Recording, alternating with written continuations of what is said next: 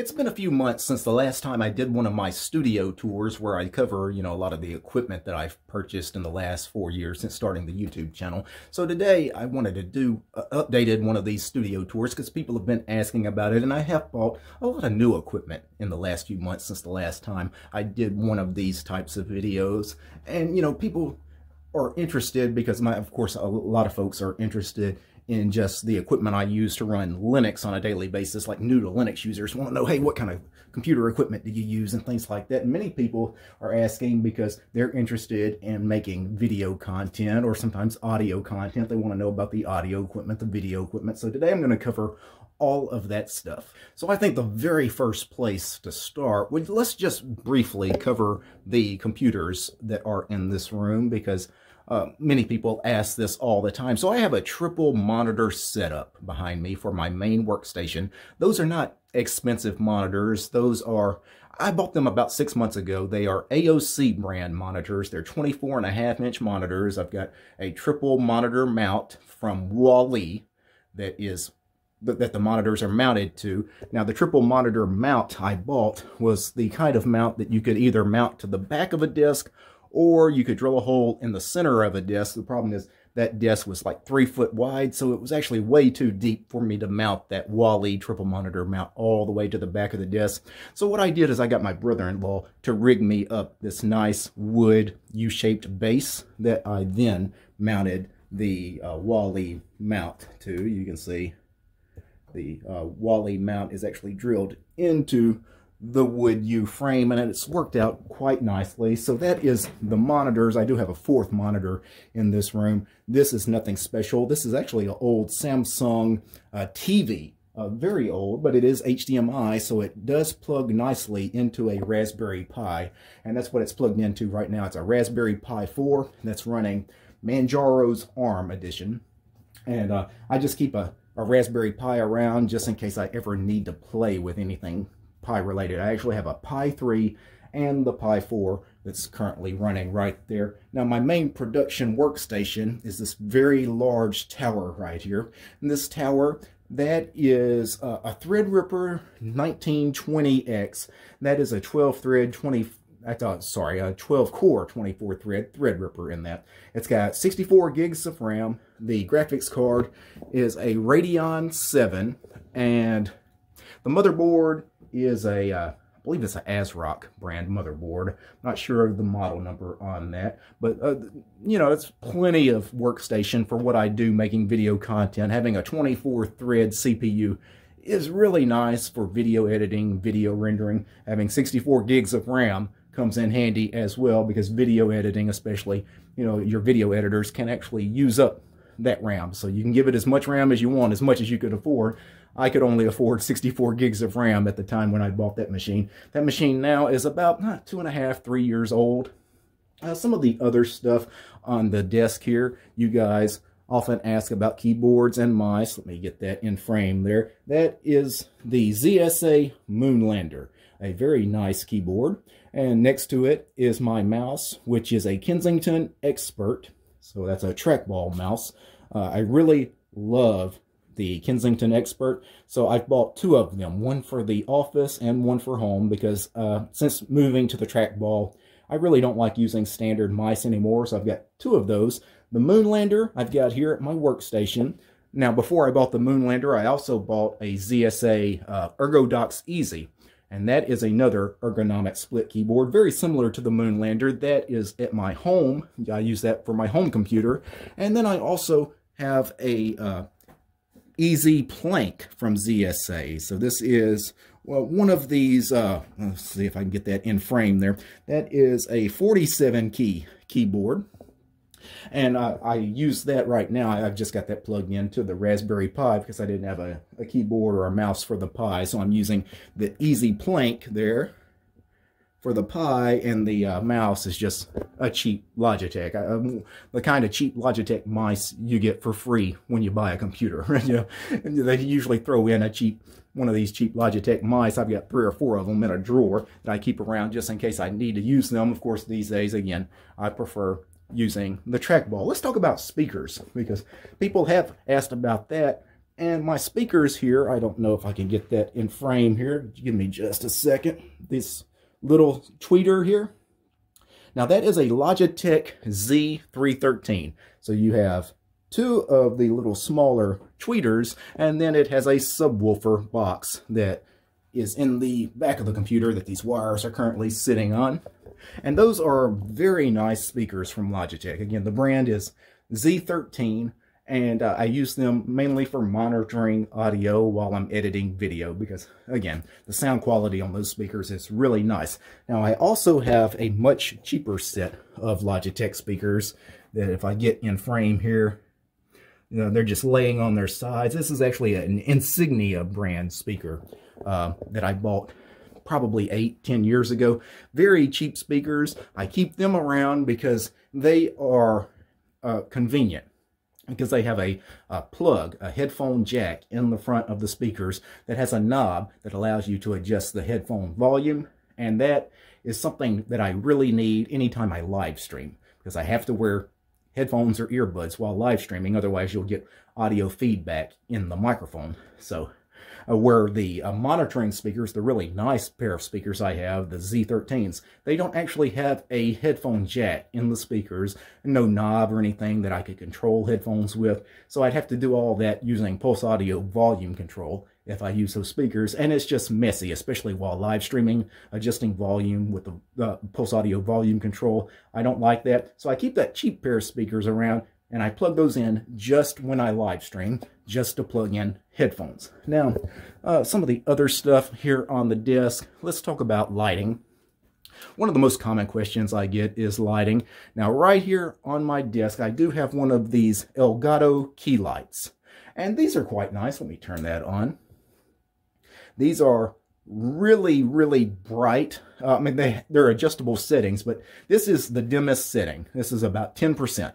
And as you can see, that's quite a bit of light. Like if I turned off the lights and that was the only thing shining on me, it would be like a spotlight, boom, just on me, right? 10%. If I put that thing up to 100%, it puts out a ton of light. The Elgato key light, very popular among video content creators and very popular especially among live streamers. You see a lot of YouTube streamers and Twitch streamers that use the Elgato key light. And the cool thing with it is it has software that controls the dimness and color temperature and everything.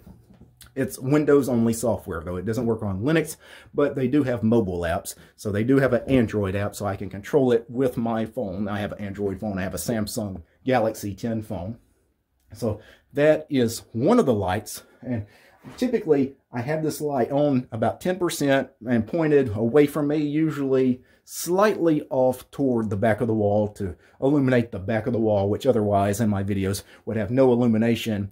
And, you know, typically when you're trying to capture yourself on camera, the best thing you can do is to illuminate the stuff behind you, because then that really makes you stand out, pop out. So that's kind of what I use the Elgato key light for. But my main lighting is these soft boxes here.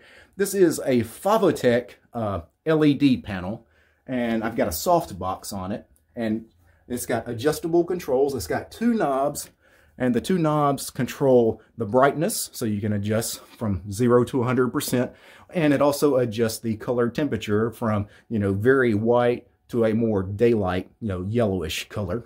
And typically, you know, on video kind of content, if you want a natural kind of color, typically you want to set the color temperature to about 5500, you know, 55K. That's typically what you want. But, you know, if I err on one side of 55K, typically I'll go more toward the white side than the yellow side, because on my cameras anyway, I tend to get very yellow. So I can correct that a little bit with these Favotec soft boxes by turning them to more of a white color balance. And of course, I've got two of the Favotecs, and I've got them mounted on these stands, these rolling C stands here.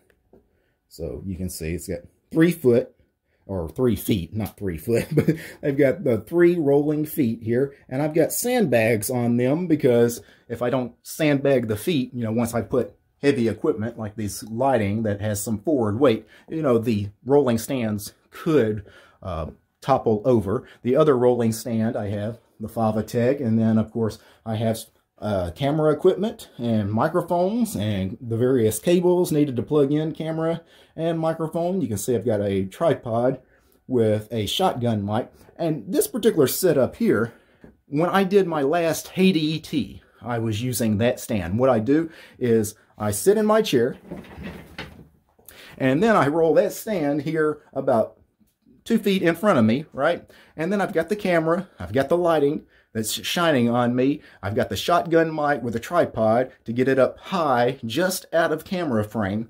And that's what I did the last Haiti ET on. I'll try to roll some footage of how that camera looks on this video. Now that camera is the first camera I bought for this channel as far as an actual camera, not just a standard webcam. That is a Panasonic Lumix G7, and the lens on it right now is a 14mm lens, so it gets a really wide shot. And you can tell on that last Haiti ET, that 14mm lens, even though it was only about 3 foot away from me, it looks like it's a million miles away from me, right? That's the 14mm lens on the Panasonic G7. Now, a newer camera I bought about a month ago, although I don't think I've told you guys, but if you've watched any of my standard videos where I'm sitting at my desk, all of those have been recorded on my new Panasonic G9, and the G9 sports a 25mm lens, so not quite as wide, so it's a little bit tighter shot. You guys know the standard shot, probably, of me sitting in front of my 3 monitors, and typically what it gets in frame is the server rack. The audio server rack is usually in the background, and it's got some bokeh effect, you know, where the lighting, it's kind of got that blurred effect, and it looks really nice. That is the benefits of that 25mm lens. It has some really nice bokeh effects to it. Now we should talk about some of the pricing, because I actually haven't priced anything that I've talked about. Let's talk about the cameras. So my old Panasonic G7 that I've used for the last 3 years, you can usually pick up just the Panasonic G7, the body, no lens or any extras. You can usually pick up a body for about $500. So not a terribly expensive camera, but definitely not cheap either. But for the price, it's a pretty good camera. I'm really happy with the Panasonic G7. I'm glad I bought it. Got a lot of, I've probably made nearly 1,000 videos on the G7. The G9 cost a bit more, being a newer camera. I want to say I paid about $1,000. $1,000, maybe $1,100 for the G7. The differences between the G9 and the G7, one thing I don't like about the G9 is I've got the flip out preview, right? But you can see that the cables that plug in, this HDMI cable that I plug into my computer to capture the camera's video, is in the way of the screen preview, which is kind of annoying. Now, I'm not sitting here, typically when I'm recording, I'm not looking at the camera anyway, but every now and then I'll look up because I want to see how I am in frame, and it's kind of annoying that that big HDMI cable is in the way, where on the older model, the G7, it has a mini HDMI plug-in instead of a standard HDMI plug-in, so much smaller cable, and it plugs in on the opposite side from where the preview window is. And I like that setup a lot more. And of course, I didn't start the YouTube channel with the Panasonic G7 or the Panasonic G9, which again, I've only had the G9 for about a month. I started the YouTube channel using an old Logitech C922 webcam. Let's see if I can get that in frame there.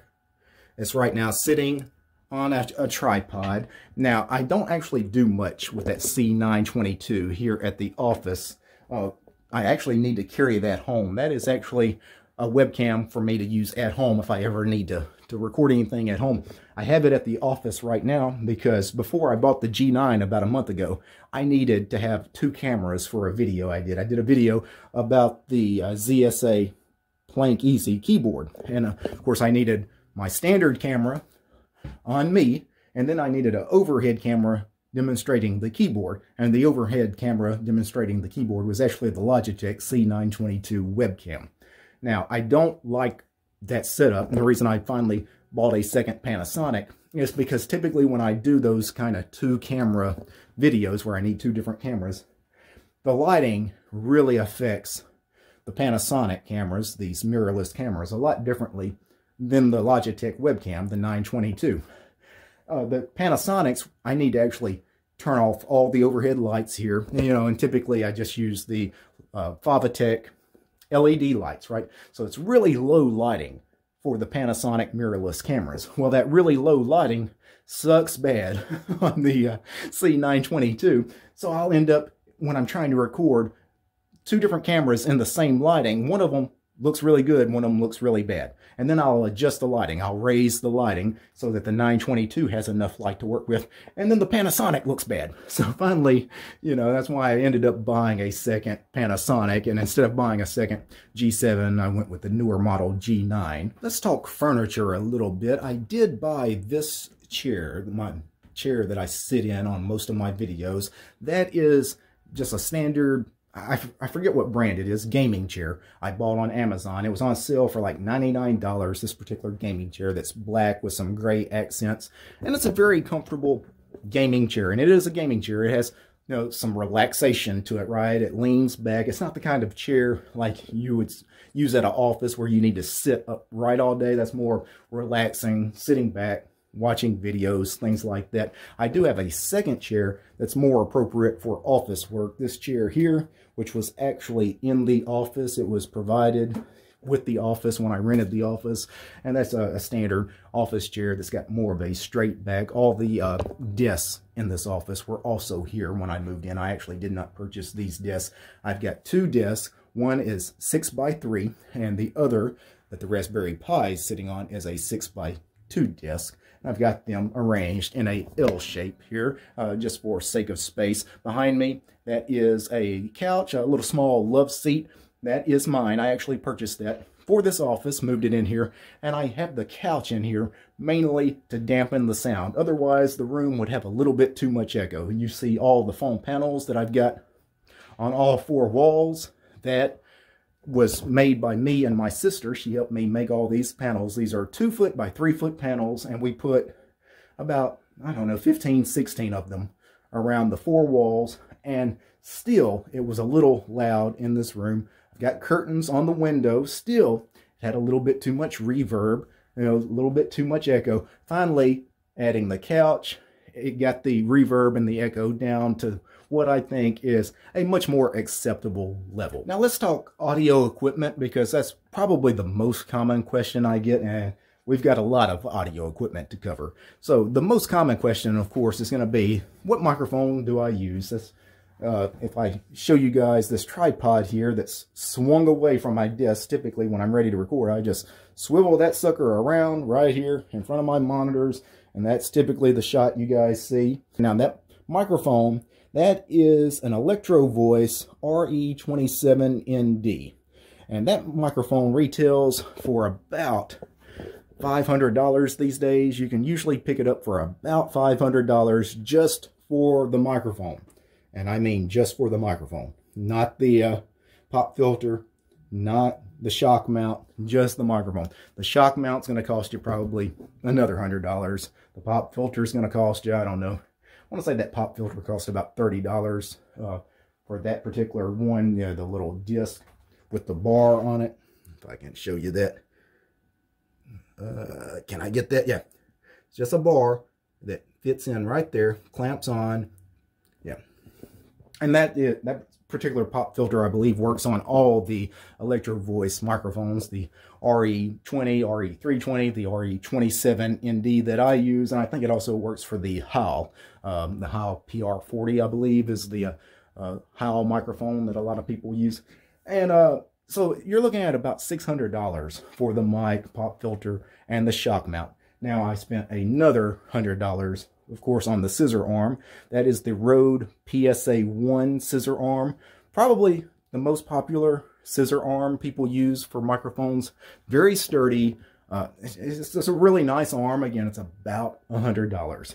Now, other than that particular microphone, I do have several other microphones that sometimes I use on camera. I also have this microphone here. This is another Electro Voice RE27ND. So I actually have two of those really nice microphones, and that's why I have two of them, is because they're nice. And I also wanted the ability to if I ever wanted to do anything collaborative with somebody else in this office, maybe an interview or anything like that, you know, I wanted to have two of the same microphones. It just makes things easier because it's going to sound exactly the same, because I can set them up, you know, on my audio equipment, the compressor and the EQ and everything, and they'll sound exactly the same because they're the same mic. There's going to be no question, hey, what settings should I set for each microphone, as long as they're the same. Now, other than the two Electro Voice 27 NDs, I also have a Blue Baby Bottle. That is the microphone I'm currently using at home if I ever have to record at home. That's like a $400 microphone from Blue Microphones, and it sounds really, really nice. It is a condenser microphone, the Blue Baby Bottle is, where the RE27 ND microphones are dynamic microphones. Dynamic microphones are more appropriate for broadcasting, for podcasting, or for anything you're doing inside a room that's not well treated, that's not soundproofed. Because dynamic microphones, they don't pick up as much background noise. You have to be right on them, right? Where a condenser microphone will pick up noise from outside the room, across the street, you know, 2 blocks down. So the Blue Baby Bottle is not quite appropriate for what I do, but it's okay. Like if I play with the gain enough, I can get it to where it doesn't pick up that much background noise. And again, if I ever do anything from the house, you guys will see the Blue Baby Bottle. It has the like round capsule. You know, it looks completely different than these microphones. Some other microphones I have, we talked about this rig here. That's, you know, this all-in-one camera, lighting, microphone, the shotgun microphone that I have taped up here to not allow it to swivel around. Let me unswivel it if I can. Now, we talked about the differences between dynamic mics, which are more broadcast type mics. They're quieter mics. They don't pick up as much noise.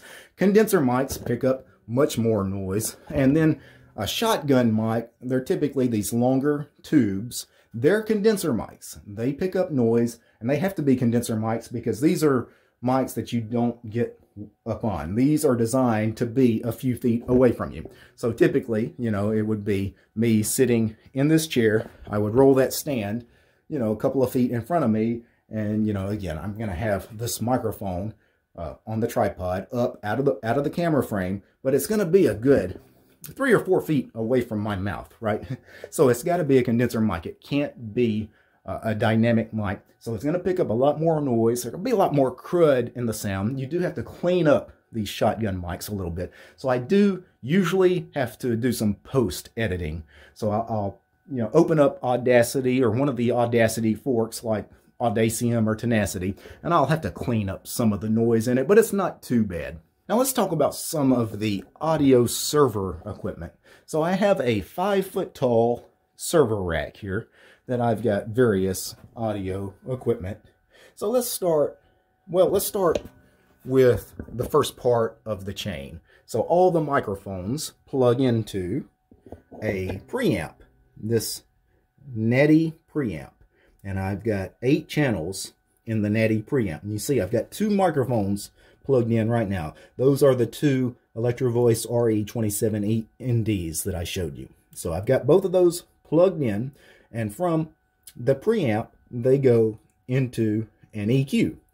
Both of them, I believe, go into the first EQ, which is a double channel EQ, so it can handle 2 microphones. And then they go into one of these DBX 166XS expander limiter gates. I have 2 of them. They are dual channel. I have 2 of the EQs that are dual channel. The EQs are DBX 231S. So between the 2 EQs and the 2 expander limiter gates, I can support up to 4 microphones, right? Because I've got 8 channels in the preamp, and then up to 4 channels in the EQ and the expander limiter gate. So I could power up 4 microphones and have them set to the exact same setting. So if I ever wanted to do a podcast, you know, like you've seen those podcasts where it's just a chair in the middle of a room with 4 microphones, I'd have no problem powering something like that up. I already have all the equipment for something like that if I ever wanted to do something like that. And then, so we go to preamp, EQ, expander limiter gate. Then the 2 RE27 NDs go into the, this is a sonic exciter by Behringer, the sonic exciter, basically it excites the mid-ranges, right? Because the RE27ND dynamic microphones, most dynamic microphones, because you're right up on them, they get what's called the proximity effect, meaning the closer you get to them, the more bass that gets picked up in your voice. And I've got kind of a deep voice anyway. So on the RE27NDs, you know, it's got a little bit too much bass and it sounds kind of dead in the mid-range. The sonic exciter can help, you know, liven up those middle frequencies to make it sound a little better to my ears anyway. The last part of the chain is this Mackie 12XX mixer. So all the analog equipment eventually gets worked into the mixer here, the Mackie 12FX, where that analog signal, of course, is converted to a digital signal, and the digital signal then gets sent to the computer. So the mixer basically plugs in via USB to the computer, and that's how the computer finally gets the sound that traveled from the mic to the preamp to the EQ to the expander limiter gate to the sonic exciter to the mixer, finally into the computer where OBS can recognize that source. And I'm going to provide links to all the equipment that I've talked about today. And of course, you can click on the links to find out the prices, because I know I forgot to mention a lot of the prices. I mentioned some of the microphones. I mentioned the RE27NDs were about $500, $600 with the shock mount. The Sennheiser MKE 600 shotgun mic, that's about a $400 mic. The Blue Baby bottle, that's about a $400 mic. This equipment here on the audio server rack, I want to say that the DBX EQs run you about $150 to $200. Of course, I got two of them, but you know, most people are only going to need one. The DBX 166XS, I don't think DBX makes those anymore, because I had a hard time finding the second one. I had to buy one secondhand off of eBay. But I want to say when I was able to find those, they run about $150, $200. And then the Sonic Exciter by Behringer, I want to say I paid about $100 to $150 for it. The Mackie Pro FX 12 mixer, that's about a $300 mixer. I forget what I paid for the 5-foot server rack, but that's a good server rack, heavy steel. I mean, it's built like a tank. I'm sure I paid $200 to $300 for that server rack because, again, it's really thick, heavy steel. It's got rolling wheels on the bottom as well. And again, it's built like a tank. Some of the other stuff that you see in the backgrounds of my videos. Of course, I've got this bookcase behind me that you see various items on. Most of it are boxes that my equipment came out of, such as the Cam Link. The Cam Link is actually what I use to capture video. So many people ask this, hey, how do you capture video from your mirrorless camera? How do you get that into the computer?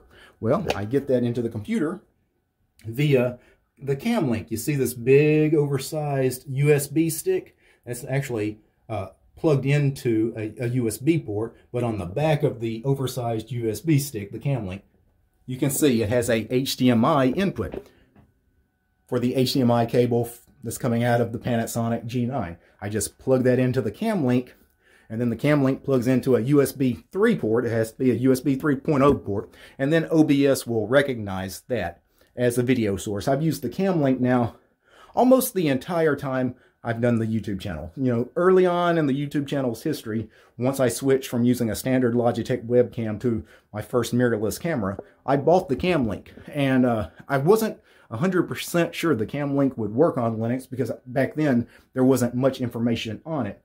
But it worked perfect. And I tell everybody that asks about, hey, how can I capture a camera on Linux? The Elgato Cam Link works almost perfectly. And now it's not 100% perfect. Sometimes I will turn on OBS and it won't actually pick up the signal from the Cam Link. And typically what I have to do is turn the camera on and off and then close OBS, turn the camera back on, reopen OBS, and then it will pick up the Cam Link. So that's one minor annoyance, but for the most part, the video quality for the Cam Link is great. Now, I do have a second capture device just in case I need it, because sometimes I might need to capture more than one camera, right? And we've talked about this before. And what I have for capturing a second camera is this Magewell capture device. Again, it plugs into a USB port, USB 3.0 port, and then it has a HDMI connection on the back for, you know, getting the HDMI input from your camera. Again, this is a Magewell capture device. This thing was expensive. I want to say I paid like $250 for the Magewell capture card, and that was about 3 or 4 years ago. The Camlink at the time I purchased it was like $100. I want to say I paid about $95 for it. That price has gone way up recently due to the pandemic, computer prices, peripherals, sky high. If you can find a Camlink now, you're probably going to pay at least $150 for it. Other than that, most of the other stuff you guys see, I mean, you see like merchandise, you see like my mugs here. Let me see if I can get some of this on camera. My by the way, I use Arch mug. You see I have my Ubuntu definition mug, which is the brown mug, my Manjaro definition mug, the Debian stable Jurassic Park mug, and of course I've got some of my other merchandise here. If I look on my couch here, that is actually my gym bag that I carry with me to the gym every day and then to the office, but I do have a couple of extra shirts in it to change into if I ever record more than one video in a day. For example, here, this purple shirt here, I believe is the Ubuntu definition t-shirt. Let's see if I can get that on camera there. You guys have seen this shirt. And I've worn that on video a few times. I've also got my Bald by Choice shirt here. Let's see if I can pull that out for you guys. Bald by Choice. And then, of course, my thumbnail there. You guys remember that from a video I did. Bald by Choice. And then it says, but it was God's choice, not mine. Of course, we all know DT is not bald. And then the last thing I'll mention is I've got, you know, various little knickknacks. So obviously for all of this equipment in this room, you know, especially when I rearrange things or trying to do different shots, I need different cables, different lengths of cables. So on the audio server rack, at the very bottom of it, I've got 2 drawers, and in these drawers, I've got various cables. So lots of XLR cables, I've got USB cables, and then in the desk drawers over here, in this bottom desk drawer, if I rolled it out, I've got Ethernet cables, HDMI cables, DisplayPort cables. I've got a million different cables. I've also got a ton of straps, Velcro straps, to tie cables to like arms and things, so to make things neater, especially as I'm rolling these C-stands around, right? Once I get in place and get everything plugged in, then typically I'll roll the cables up and then zip tie them or Velcro strap them, you know, somewhere so that the cables don't look all crazy and so that I don't trip over them. The last thing I have in a drawer here, and this is really the most important thing, in the second drawer here, I have my Keurig cups. So this is, of course, Joe's brand coffee for my Keurigs, and you'll notice I also have 2 rolls of toilet paper, and then in the bottom drawer below that, I have paper towels. And you're probably wondering, hey, DT, why do you have toilet paper and paper towels in your office? That's mainly for cleaning. It gets very dusty, especially around all these monitors, and it's nice. I've got some Lysol spray and some odor ban and, you know, some cleaning products as well. Also, I mean, having 2 extra rolls of toilet paper in a drawer, like there is a restroom here at the office, the suite of offices here, but you never know. I don't want to be dependent on someone else, because I may come up here one day and really need to go, and then I get in there and they're out of toilet paper. Hey, you know what? I've got my 2 emergency rolls just in case. So that was just a quick tour around the office, a quick studio tour. I hope you guys enjoyed it. I know a lot of you guys enjoy these kinds of videos. I know many of you probably don't care. You're more interested in the content of videos rather than how they get made, right? You're not, all you want to do, you want to eat the sausage. You don't want to know how the sausage is made, right?